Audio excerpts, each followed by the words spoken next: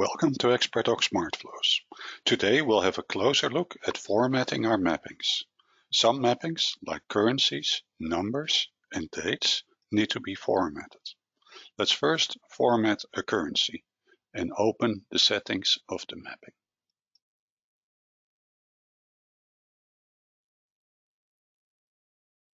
We'll switch to the Formatting tab, to the Format, and set the type to currency.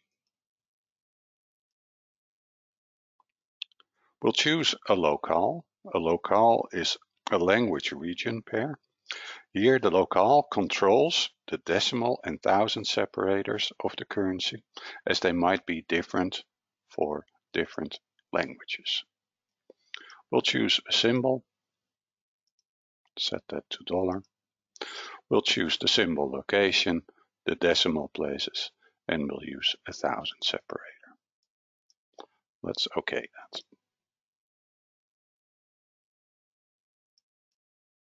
Now let's do the same for a number field. Open the settings.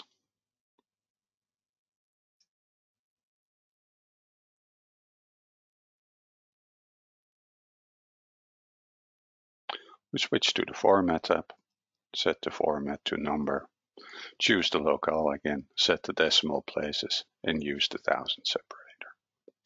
If you want to save these settings, you can save them as an Xpertdoc style so that you can reuse them at a later moment. For a quantity field, it might be best to set the decimal places to 0.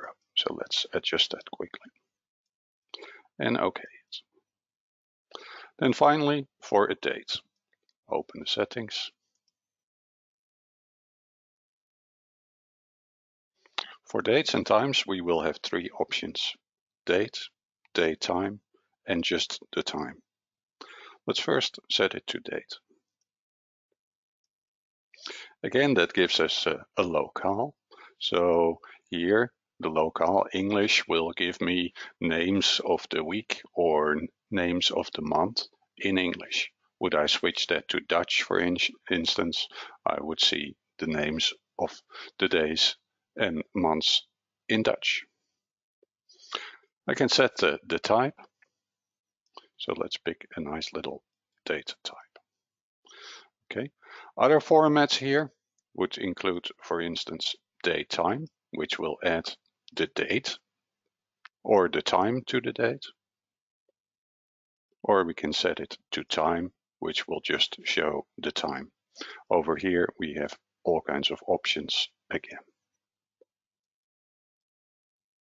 For my example, I'll set it to date with the day of the week and the month.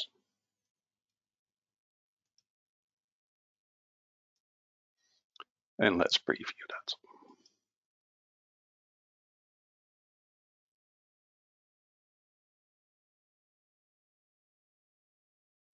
I got a formatted currency, a formatted number, and a formatted date, date time, and time. Now let's have a look at the duration. Duration is used to format a period, a length of time between 2 dates. In this example, we have a formula that calculates the amount of time between 2 dates. For more examples, you can have a look at the date-time functions in our knowledge base. Now we can format that time as a duration, and here it will come out as a neat number of days. Other options include, of course, hours, days, months, and so on. Let's OK this, and let's run a preview.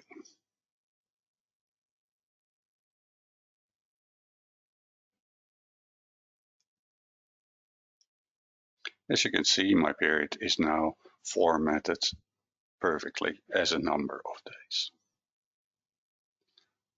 Percentage is a bit tricky because it expects a percentage of 100, so 0.10 as a value.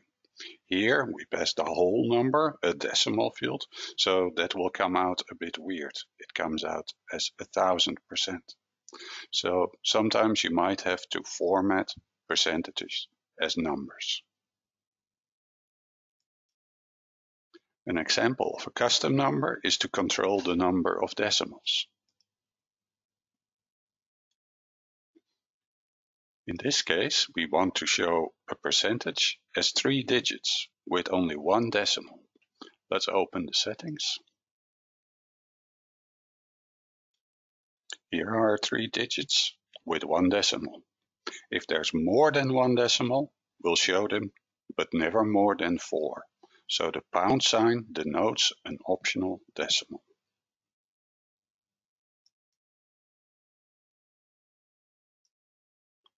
Custom date is pretty popular, as you can make any combination of days, months, years, hours, minutes, and seconds.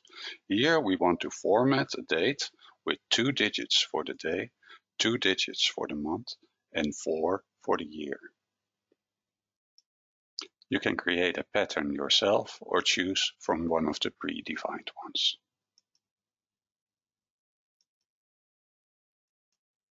Capturing groups can be used to break up values. For instance, a 10-digit phone number can be broken up in 3 groups separated by dashes. For this, we'll use our unformatted fax number. So let's open the settings. And we'll break up our input in individual groups. Each period here denotes 1 digit of our original input. Then those 3 individual groups can be glued together again, and we can even add like a country code to it. Now let's have a preview.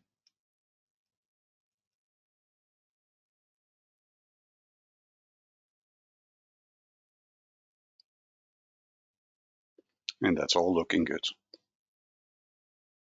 Okay, that's it for the different format types.